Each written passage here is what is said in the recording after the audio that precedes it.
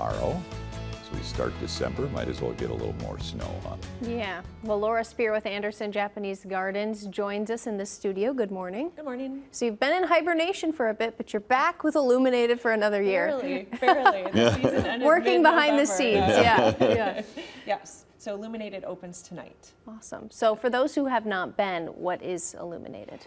You get to go to the gardens in the evening in the winter. It's a garden you don't usually get to see at Anderson Gardens, and there's thousands of white string lights through the trees and beautiful uplighting in the kind of around the trees. A couple of new features this year. Yeah, and there's food trucks and wood fire pizza and Rockford Roasting Company making hot coffee and hot cocoa out in the pavilion. Yeah. So you, as you mentioned, you closed, I think, what, November 12th? Yes. Or, yeah, and Hibernation maybe is a so stretch. it is like, here it is the 30th, 18 days later. You've already, I mean, your crew's been stringing lights then? You have staff out there? How's this work? We've had staff out there. So our staff also has to winterize the garden, shut everything down so that the garden is protected and makes it to the next season. So they're busy doing that. And then doing the lights, and yeah, it's beautiful. And also, wow, look at that. We had some volunteers help us set up this year as well.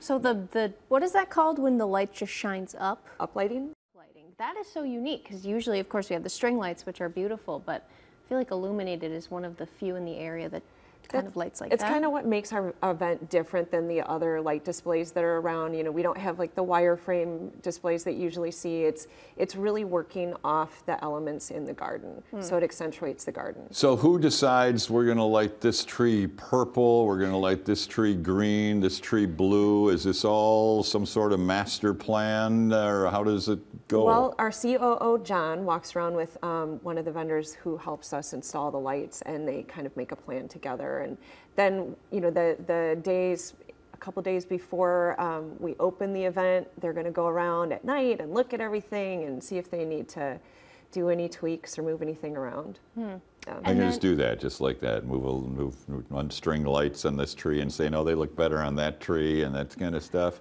I'm not out there to witness it. Yeah, I imagine know what they're doing. It's a little flurry of activity. Yeah. But it is it. And the other question I had is, Anderson Gardens, I assume there's some vehicles involved with stringing to the top of some of these trees, and you have fairly narrow paths. How do you maneuver to get to as many trees lit as you do? That's a really good question. So most of the string lights that are around, those are in the deciduous trees that are a little bit shorter. They're not up in the big sycamores that are like on the north side of the garden. There's nobody up there. But we do have kind of a fun event that happens every November right before Thanksgiving, the angels that get dropped off. Those come in on, they get dropped in by a crane. Wow. They're tall. Yes, they are. Yeah. And there's one right behind the visitor center, so that's an event where we get to watch it coming in. Just watch it, the angel land. Yeah, the angels landing in the back. So I noticed in one of the photos you have fire pits out there too, so people can warm up and enjoy those treats and refreshments. It's a really popular feature. There's straw bales out. Everybody can sit around the fire pits, enjoy their coffee, enjoy their hot chocolate. The visitor center dining room is open, so when you come in, you can order your pizza, go look at the lights, come back in, enjoy your pizza inside by the fire. You don't have to sit out on a curb or something. You can enjoy the lights from indoor and out. Yes. How many fire pits do you have set up? Usually 3. Okay, all right. Now, you mentioned food trucks. You have food trucks. It starts tonight and every night through run through December, December, right? The schedule starts tonight until December 10th. We run Thursday, Friday, Saturday, Sunday, and there's a food truck every night. And then on the 14th, we'll go to 7 days a week, and there will be a food truck every night, wood fire pizza every night.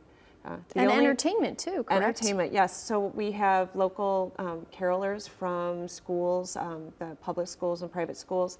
This Friday, Boylan is performing on Friday night. Saturday night is Rockford University, singers from their choirs there.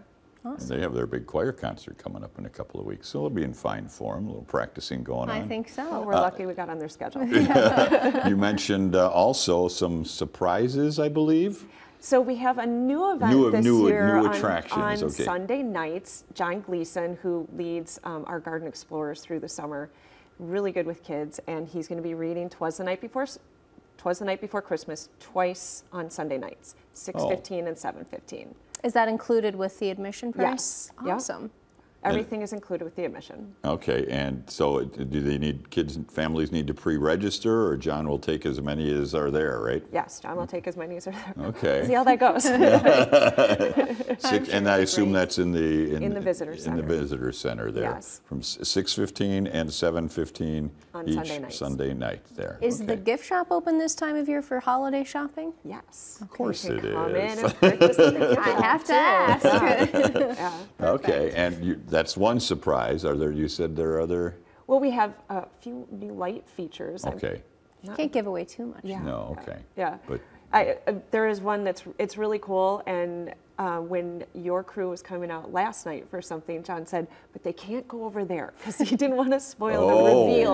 Okay. We had the big reveal, and that reveal will be tonight. Tonight, then, right? yes. Okay. Yeah. All right. We want to add something new every year so that Okay. guests have a new surprise when they come. Yeah. Now, and once again, where do you get are you like looking at other lighted displays in Japanese gardens across the country to determine what you want to do, or is this just working with lighting companies that do this professionally? It's a little bit of both. John, actually, our COO, he and his family go every winter to different lights displays, and he comes back with ideas. Okay. He's scouting. Yeah, he is. Or stealing, whatever, yeah. No. He's finding inspiration. Inspiration, there you go.